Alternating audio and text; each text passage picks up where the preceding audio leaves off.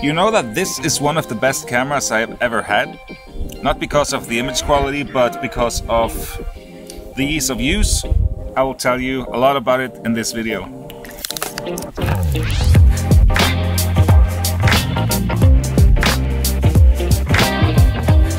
You know, when I'm making a video in public, I don't want to have a lot of attention from other people because I feel kind of embarrassed, to be honest, but that's one of the things with this camera. I don't mind if I walk around with it on a selfie stick because of the way it looks. People don't recognize it as a camera, and that's why I think they don't even care if I walk around with a stick in my hand. I mean, like when my wife and I were going on a cruise a couple of weeks ago, there was a guide in Rome walking around with a selfie stick with a hat on top of it. Why should anyone care about me walking around with an Insta360 on the end of a selfie stick?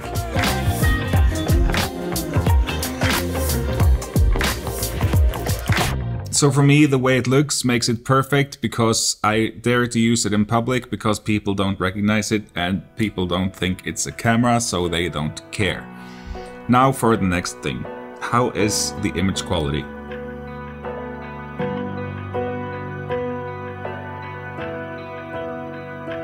I'm gonna be completely honest with you, and I gotta say, I'm not too impressed. I think the image quality it's okay, I guess, but it's a bit grainy, and it has to be a lot of lights for this camera to work out.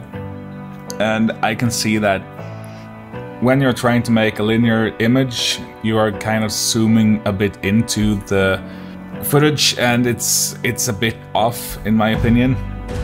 I've been shooting in log and I put the sharpness to medium. I think I'll put it into low, and I'm not sure if log is the best way to go on this camera or if you should shoot in standard or vivid mode. I think the image quality is all over kind of okay, but I was hoping for a better image quality, to be honest. But I gotta say, I haven't been using this camera for more than the week I was going on a cruise, and I was shooting with some settings that I was finding on YouTube. I haven't tested it before I went on this cruise, so maybe it isn't fair for me to talk about the image quality, but this is my first impression, so stick with me.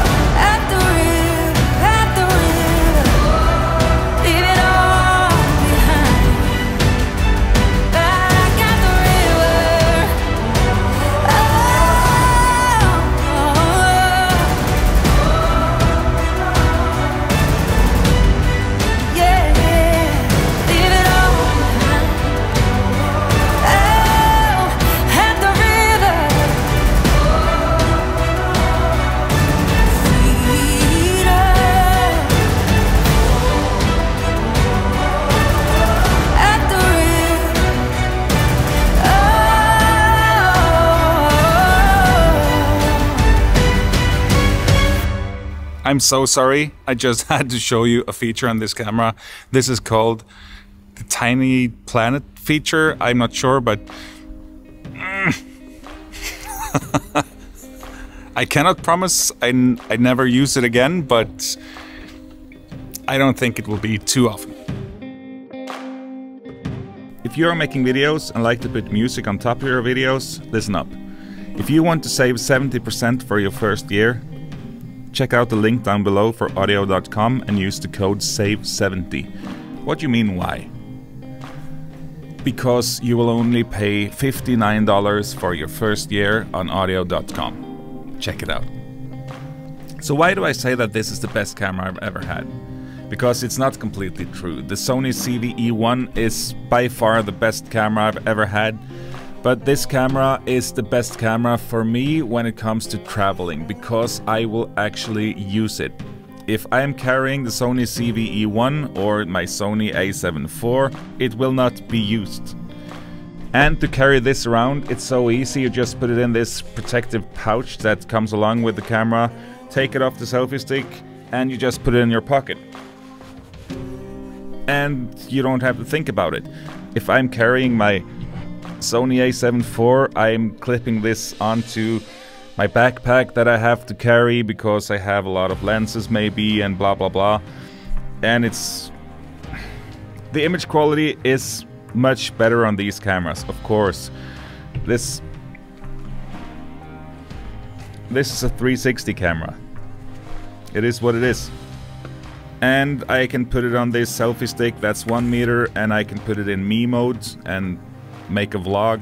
It has directional microphones, that's decent. And I can put it on a 3 meter selfie stick and make these shots where it's filming from outside the ship. It's a fun camera. You can do a lot of things with this that you can't do with other cameras.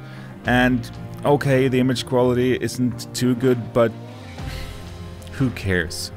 It will save some memories for you, and I think this will be a great companion on my travels in the future.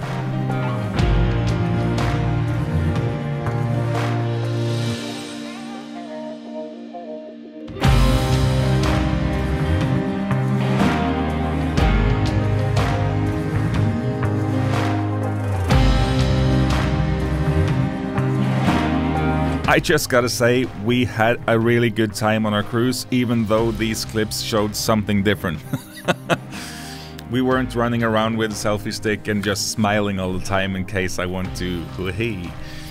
Anyways, I want to say thank you for watching all the way till the end, and if you haven't already, I hope you will subscribe to my channel so you can see my future videos as well. I'm a Norwegian guy, I don't know how to speak English all the time, but I would be really happy if you subscribe to my channel. Thank you so much. Alright, bye.